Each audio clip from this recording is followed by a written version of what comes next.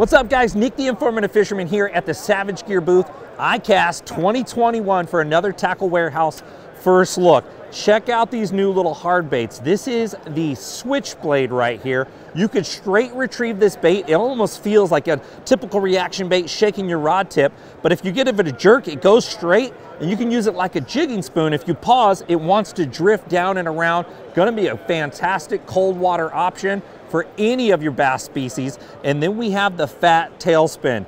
Nobody likes to use a tailspin when it gets cold.